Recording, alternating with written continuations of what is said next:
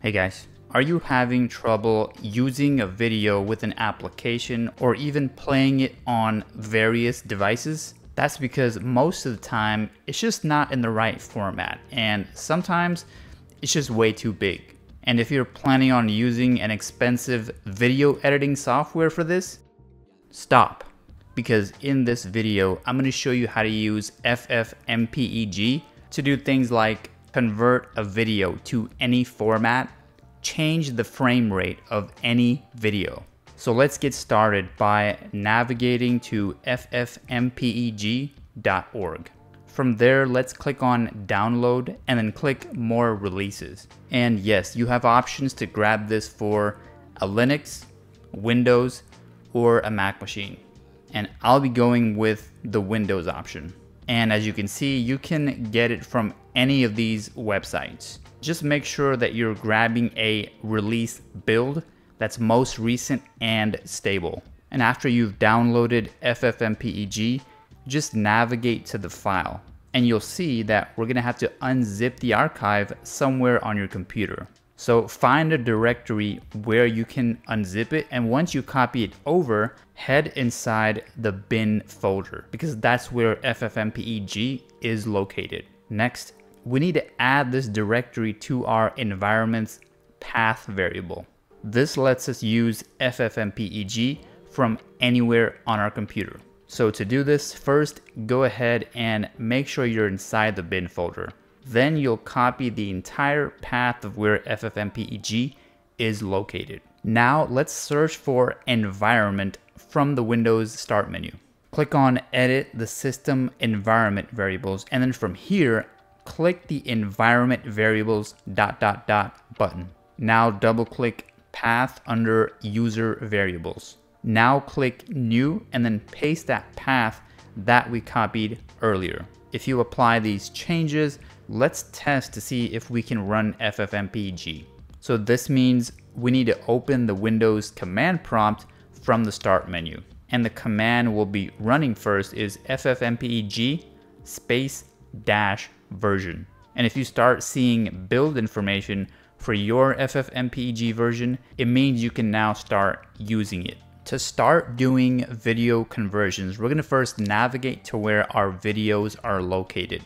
Once you're there, click on the address bar and then type in cmd to start a new command prompt session on this path.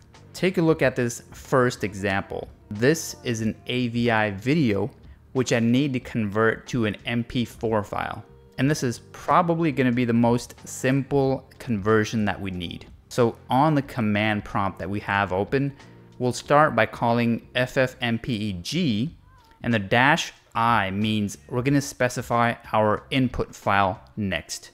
In this case, train.avi is the file that we need to convert. Finally, we give the output file a new name with the file extension that we want, and we'll press enter to run the command.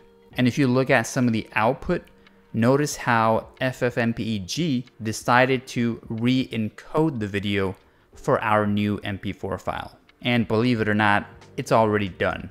At this point, you might find that the new video file might have a slight drop in quality. That's because it was re-encoded. Let's do this again by telling FFmpeg not to re-encode at all. And you can do this by adding a -c copy to the command, which means not to re-encode, but copy it instead using the same video container that's on the file. Now, obviously, this is a much faster option, but notice how the file without the re-encoding is about 5 times bigger. Next, I'm going to show you how to change a video's frame rate. So for example, this video I'm playing right now plays at 60 frames per second, and I want to change this to 24 frames instead. No problem. Let's switch back to our command prompt session, and this time we'll be running it with the -r option. And after putting in that parameter, you can tell FFmpeg what frame rate that you want. In my case, I've specified 24.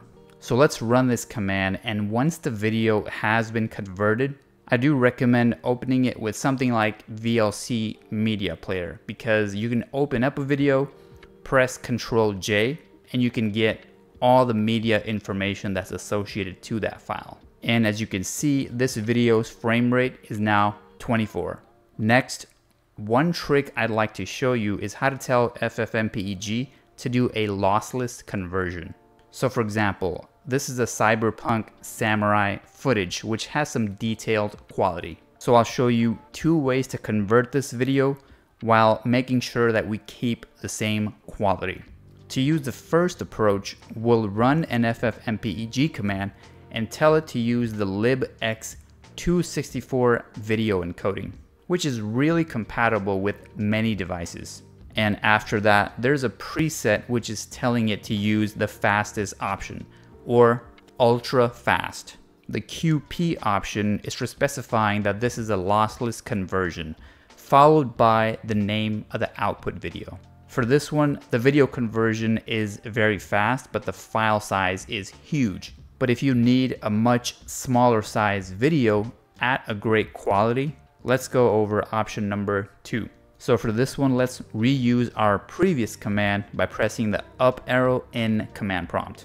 The only thing that we need to change is to use the very slow preset, and we'll give it a new file name.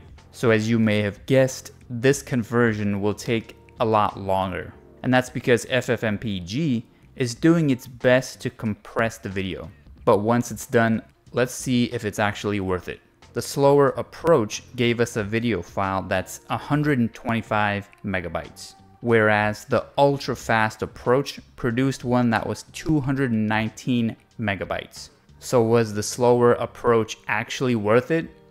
You tell me. The point is, FFmpeg lets you convert videos to any format, and you can choose the right one based on parameters that work for you. And by the way, I'll be doing more future videos on FFmpeg because you can do much more amazing things like convert a video that has multiple languages and keep only English audio and subtitles. You can also combine multiple videos and add filters on top of the video, including text and images.